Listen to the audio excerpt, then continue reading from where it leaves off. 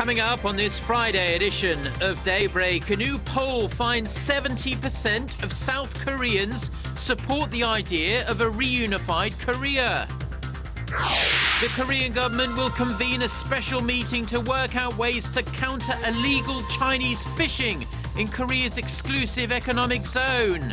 Plus, addressing racial tensions in the United States, President Barack Obama says that too many Americans feel there's a deep unfairness about the way laws are enforced on a day-to-day basis.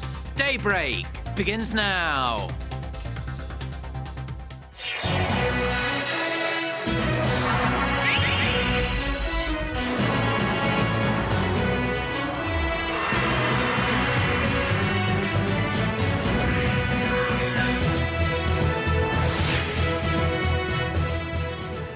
Hello and thanks for joining us. To our viewers around the world, it's 6 a.m. on Friday, December 5th, here in Seoul. I'm Mark Broome and you're tuned in to Daybreak. Our top story this morning: Korea is seeking out ways to take bold action against illegal Chinese fishing in Korean waters. The ruling Saenuri Party and officials from relevant government ministries will convene later today to discuss ways to improve countermeasures. An official at the National Assembly says the government has not done enough to protect the domestic fishing industry. Korean fishermen have been calling on the government to strengthen its monitoring and crack down as Chinese fishing boats have been illegally entering Korea's exclusive economic zone in larger and larger numbers over the last few years. They also want the authorities to widen the scope of their patrols all the way down Korea's coastline. Hundreds of Chinese fishermen are arrested each and every year for illegally fishing in Korean waters, and they often react violently, often very violently, when Coast Guard officers approach their vessels.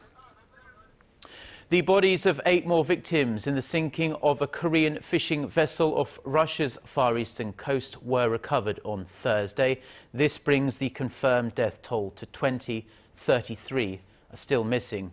According to the vessel's owner, the boat appeared to lose balance after water flooded in and blocked a drain on the boat. As search and rescue operations continue in that very tough part of the world, Korea will send 2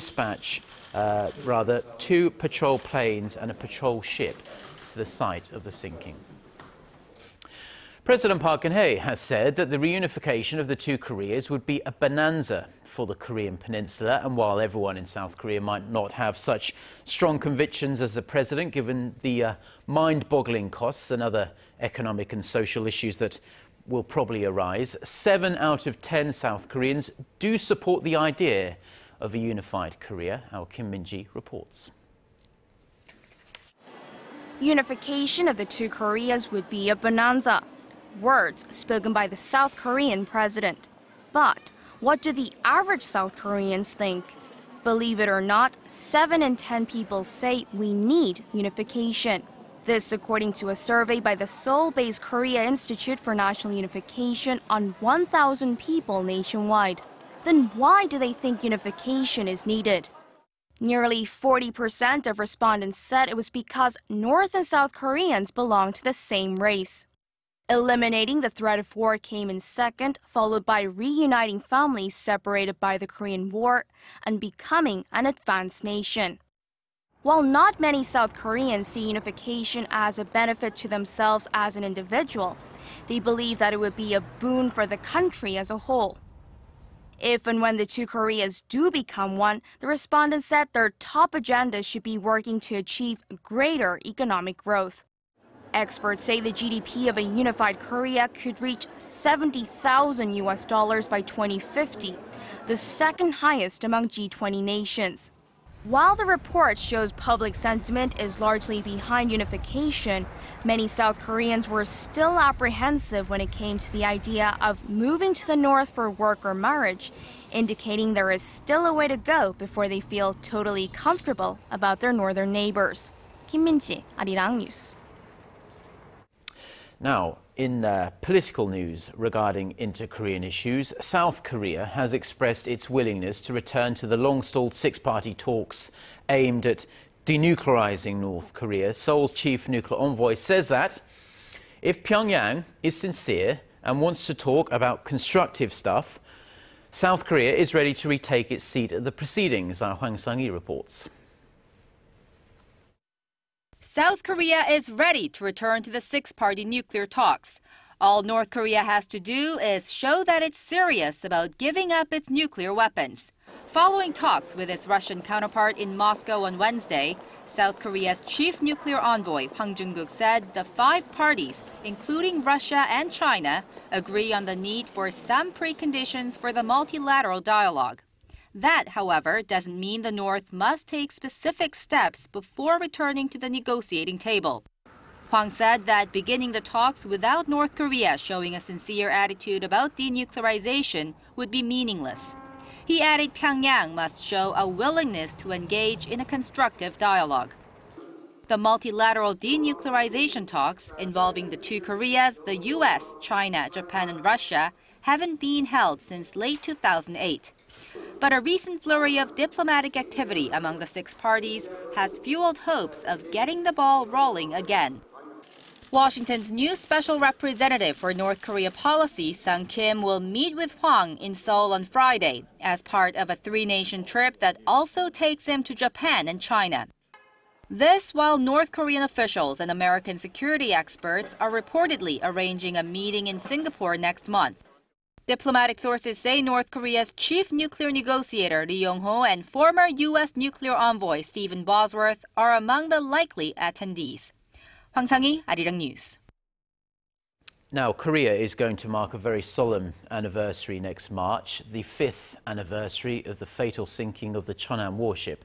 The vessel, which was torpedoed by North Korea, was recently moved to a park where it's going to be displayed for educational purposes. Our Cheonan reports.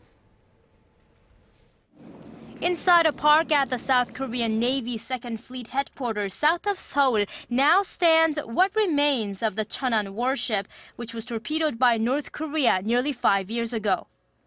A $6 million project has placed the 1,200-ton vessel here from a nearby dock to show the very appearance of the Cheonan, cut into two pieces after the attack on March 26, 2010, which claimed the lives of 46 South Korean sailors. Visitors can get a wider view of the area atop a 4-story high observatory and listen to the details of the tragedy before paying tribute to the sailors in front of a monument. The exhibition will become a sign of protecting our country, where a will for a victorious fight will be imprinted in the officers, and people will be reminded about the value of security. In a bid to turn the painful memory into an opportunity to educate people about security, officials plan to build an additional memorial hall next year. I was heartbroken when we had to say goodbye to our children, but I'm thankful that the government has made efforts not to forget them. Some 830,000 Koreans and foreigners have visited the Cheonan since it was displayed at the fleet's dock soon after the attack. Now the story of the ill-fated vessel can be told to more visitors at its new home. Cheonan, Arirang News.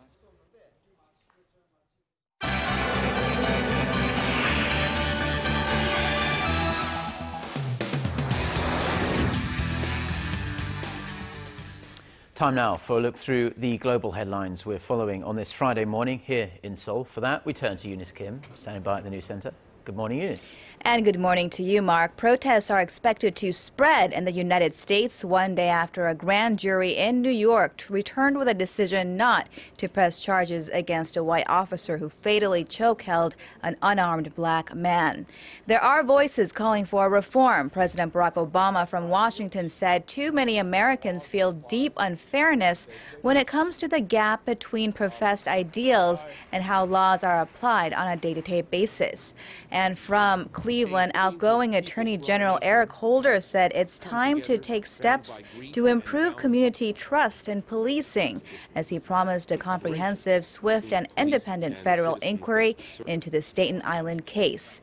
But a New York City police union told reporters Thursday 29-year-old officer Daniel Pantaleo had acted properly in restraining Eric Garner on July 17th. Officer Pantaleo had testified he meant no harm when putting Garner, who had a health issue, in a chokehold. Meanwhile, protests remained mostly peaceful as angry protesters chanted Garner's last known words, "I can't breathe." There were some 30 arrests by Wednesday evening.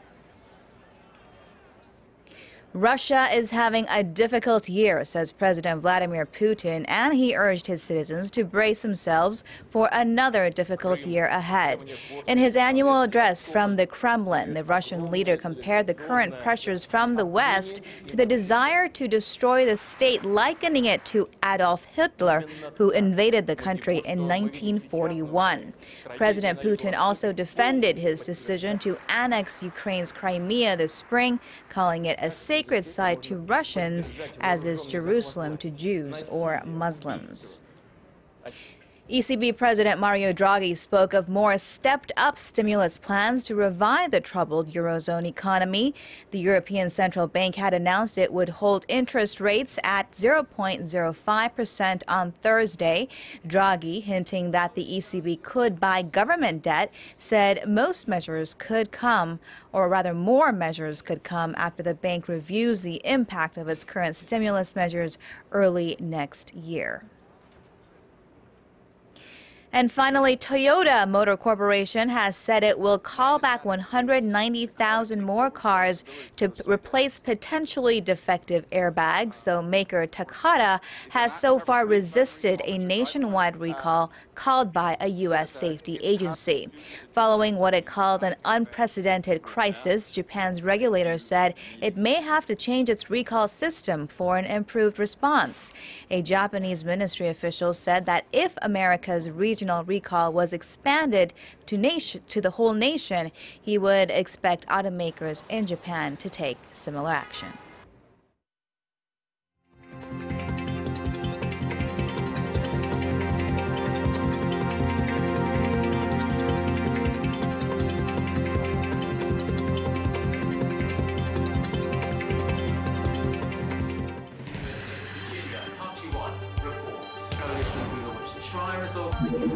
We start before the sun rises to bring you the latest stories out of Korea.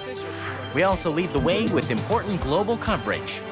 Stay on the pulse of what is happening with Daybreak.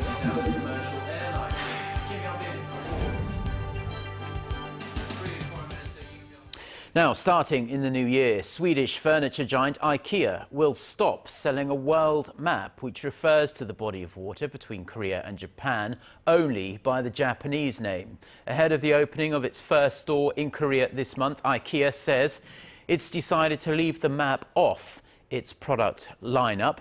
The map, which caused quite the stir here in Korea, refers to the sea as Sea of Japan, as you can see there, but doesn't use the Korean name EC.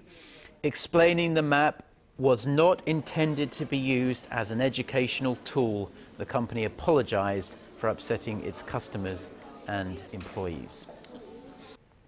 Now, while the overall Korean economy continues on the path to a moderate recovery, growth in income is not keeping pace, unfortunately. The figure rose in the third quarter by its slowest rate in well over 2 years. Hwang Jie reports. Korea has posted its slowest growth in income in 2.5 years. The Bank of Korea says the national income edged up 0.3% in real terms in the third quarter from the previous one, the lowest expansion since the first quarter of 2012. The central bank attributes the slower growth to worsening trade conditions, with export prices falling faster than import prices. Prices of outbound shipments dropped, while prices of IT products, which are one of Korea's major export items, fell. But experts say next quarter income figures could expand at a faster pace than the third quarter due to falling global oil prices. Oil prices dropped a lot in the fourth quarter, so trade conditions are likely to improve in the October to December period. Overall economic activities remain on a recovery track as the country's gross domestic product grew 0.9% in the July to September period from the previous quarter. The third quarter figure matches an estimate made in late October and stands similar to the roughly 1% growth posted a year earlier. It also marks an improvement from 0.5% growth in the second quarter. From a year earlier, however, the Korean economy grew 3.2% last quarter, slowing from 3.5% growth in the second quarter. Key indicators also point to a still sluggish economy, with facility investments down 0.5% on quarter and exports falling more than 2% in the third quarter from a quarter earlier. Hwang Ji-hye, Arirang News. Now, with Korea's very heavy dependence on exports, the government has long stressed the importance of foreign direct investment.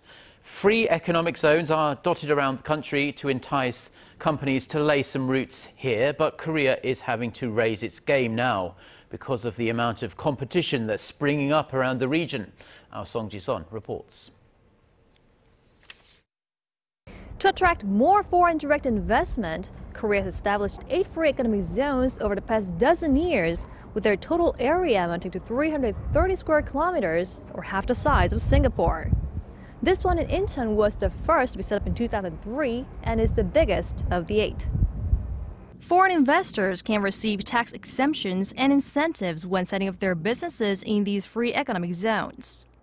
BMW is one of many enjoying the benefits since building its first driving center in Asia at Incheon.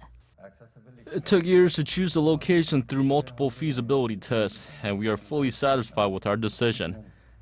It's close to the capital and the metropolitan area. It's close to the airport, which enables us to provide maintenance service when our clients fly out. Korea seeks to become the center of East Asia in terms of investment by attracting more FDI in the 8 free economic zones. But further deregulation is needed to fight rising competition within the region, as China and Taiwan also launched similar free trade zones last year. FDI coming into Korea, if you go back to 2003, it's gone up by about a factor of 3. So it's good progress, roughly on a par with other countries in Asia, but good, solid progress. The competition is there, though. I mean, I think that's key. Korea is not alone in doing this. The researcher also points out that inefficiencies in labor and financial markets are slowing things down, while Korea's infrastructure and high level of education stand out as advantages compared to its global competitors. Song Ji-son, Arirang News. Now, the steady warming of the tropical Pacific Ocean over the past 2 months has resulted in ocean surface temperatures reaching weak El Niño levels. In a news release Thursday, the World Meteorological Organization said there's a 70% chance a weak El Niño event will become established early next year. Now, El Niño is a warming of the equatorial Pacific Ocean that can drive weather changes around the world. And while the El Niño is expected to be weak if it occurs at all, the Weather Organization warned that it's very unusual and alarming that vast areas of the ocean surface have shown higher temperatures this year, including in the normally cooler northern hemisphere. On the sidelines of the UN climate talks this week, the World Meteorological Organization said 2014 is on track to be one of the hottest years on record, citing the numerous droughts and floods reported around the globe. Last-minute touches are being put to a plant in Korea's southern port city of Busan that, in less than a month's time, will provide almost 50,000 tons of drinking water for the city every single day. For more on the nation's first desalination plant that will hopefully quench the city's thirst with previously undrinkable water, here's our Connie Lee.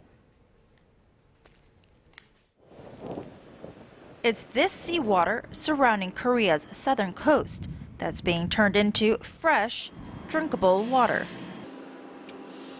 Korea now has its very first desalination plant built and ready to go for full operation starting in January. Located in the southern port city of Busan, the $175 million plant can pump in about 100,000 tons of water per day from the ocean and remove the salt and turn it into 45,000 tons of fresh water, enough for about 150,000 residents in the city. This high-tech facility was built by Korea's very own Tusan Heavy Industries and Construction, currently the #1 leader in the desalination plant market. Our company has been building these plants and working on desalination technology for about 40 years now. We built this one to help expand our overseas market and prepare for future water shortages. The purified water has been certified as safe to drink by the Busan Water Authority, and the cost for consumers will be the same as fresh water from other sources. So is Korea facing a water shortage? Well, not right now, but potentially yes. According to a recent UN report, by the year 2030, nearly half of the global population will face water shortages due to demand exceeding water supply. The world is headed towards water shortages. Desalination plants are one way to fight water scarcity. And in the past 2 to 3 years, the number of these plants has grown tenfold. There are currently more than 16,000 desalination plants worldwide, and in the face of water scarcity, that number is expected to increase in the years to come. Connie Lee, Arirang News, Busan.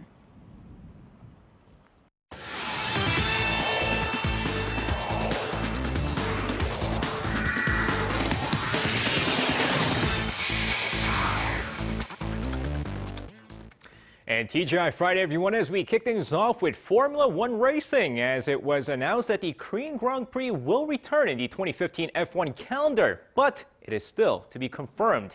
Now, with the Korean Grand Prix being left off the schedule this past season due to financial problems, the latest provisional schedule for the 2015 season has Korean Grand Prix returning once again. However, the latest change is still marked at to be confirmed, as it is unsure whether the race will return to Yeongnam or if it will be the Seoul street circuit idea that is being pushed for by former race promoter Jo Chung. Meanwhile, if the race does return to Korea, it's scheduled for May 3rd instead of the usual October dates. And now shifting over to golf, where the annual Korea-Japan Women's Golf Tournament is set to take place this weekend, as golf stars from both nations are set to compete in a 2-day tournament starting on Sunday. Now, with the tournament taking place for the 12th time, Korea has a winning record against Japan with 6 wins, 2 draws, and 3 losses so far, as some of the biggest names in the LPGA, KLPGA, and the JLPGA are set to compete in Japan. Now, some of the names include world #1 Park In-bi, Lee So-yeon, Kim Hyo-joo, and Shin Ji-ae, who has been dominating over in the JLPGA. And now moving over to football this time, and the KFA's technical conference was kicked off on Thursday. Now, highlighting the conference was the national team head coach Uli Stilicke, who held his first presentation, stressing the importance of flexibility. Now, the hour-long lecture, which was spoken in Spanish, focused mainly on head coaches learning to be flexible on the bench and learning to change the strategy during the match. The 60-year-old argued that coaches shouldn't be held back by what he called SOS, as in system, organization, and scheme. Now, Stilicke, who showed such flexibility in his coaching, is 2-2 so far in the 4 matches he's coached with the Korean national team. And finishing things off, but staying with the KFA's technical conference, a couple of technical committee members had their presentation on the reasons for why Korea failed to advance in the 2014 Brazil World Cup. And they came up with 2 reasons. Now, one of the reasons pointed out by Anik Soo, a member of the technical committee, was the lack of movement from the players. He stated that the players moved less than the opposing teams in all 3 group stage matches, adding that one of Germany's reasons for success was their players moving around far more than their opponents. Meanwhile, Chung Tae-seok cited lack of efficiency as another reason for why the national team did poorly in Brazil. And that's going to wrap it up for me. This has been SJ. Have a great rest of the day, and see you guys again for your sports needs.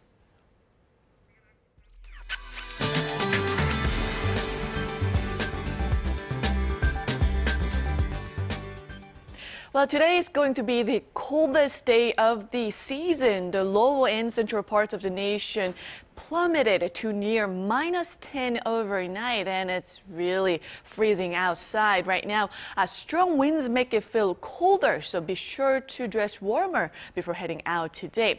The western coastal regions will have to deal with more snowfall. Up to 20 centimeters more of snow will fall in parts of Chungcheongdo and Jeollado provinces, so please be safe. In the meantime, the other areas should have mostly sunny skies throughout the day, but it will not push the temperatures to the mild side, as the afternoon temperature in Seoul will only hike up to -3, while Daegu and Gwangju peak at 2, and Busan will top out at 5 this afternoon. And as for the other regions, Jeju will be getting up to 6, while Daejeon and Dokdo see highs of -1 and 1 respectively.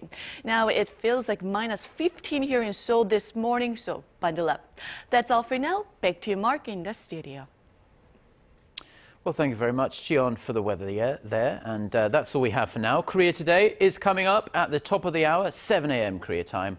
Have a great day and a fabulous weekend. Goodbye.